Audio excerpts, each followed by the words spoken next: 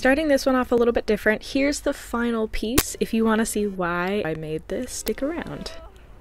I passed this Sports Grill when I went to see Mary and the Witch's Flower last week. But, you know, not everything is fun to do alone, so I invited Kaylee to come with me. Turns out she is a seasoned arcade pro and immediately escorted me to her favorite game, which I only recognized because it's in a Steven Universe episode.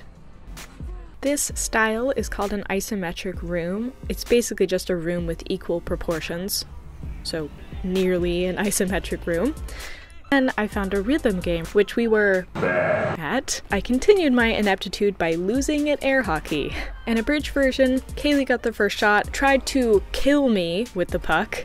I finally gained a point, but was eventually defeated. So I had a great time.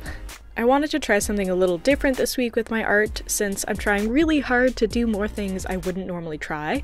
Drawing and painting environments, for example, as well as using only or mainly watercolor. I wanted to reflect the bright, fun colors of the arcade as a whole, as well as some sort of incorporated elements from the day. Like skee-ball, where every time Kaylee threw her ball, it would try to attack her through the glass.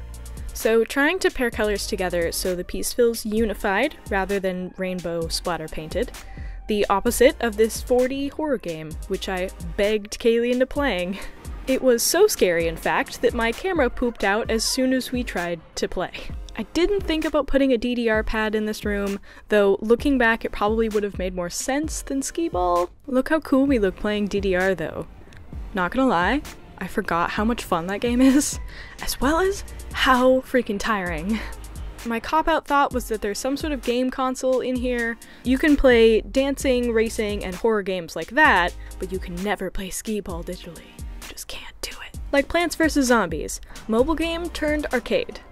Digital arcade, mind you. I even made a little pea shooter figure for the top of the skee-ball game. The duck next to it is one of the prizes we could have gotten for our tickets, but didn't because I don't need a duck. Also, this little dude I'm painting might not be as creepy and out of place if I told you that it's one of the stickers Kaylee and I put on our photo strips. Because of course there was a photo strip booth, and yes, of course, we had to use it. This donut, strawberry, and green and blue pear are from the photo booth as well. It was an Asian style photo booth called a puri booth, or puri booth, which had way too much cool customization.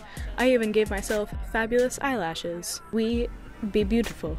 We look so fab. I painted one of the framed posters as a full-size print of one of the pictures we took, because let's be honest, in a room like this, I totally would if I could.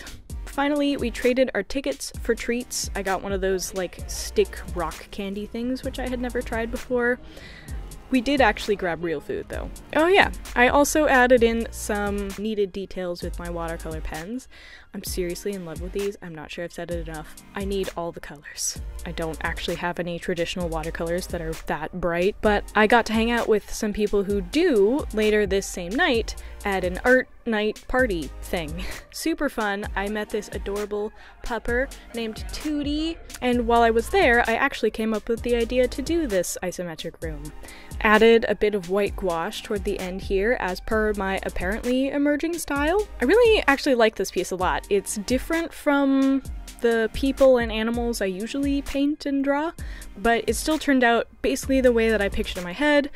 Bright, colorful, fun, kinda like the day that I had, just saying yes to whatever and having a good time. Thank you, Kaylee, by the way, for coming with me, and thank you, Stephanie, for hosting the art party night thing. I hope you enjoyed this video. I hope you enjoyed the piece. If you like it, you can buy it on Redbubble or Society6. I'll put links in the description. Thank you so much for watching. I love you. I'll talk to you later.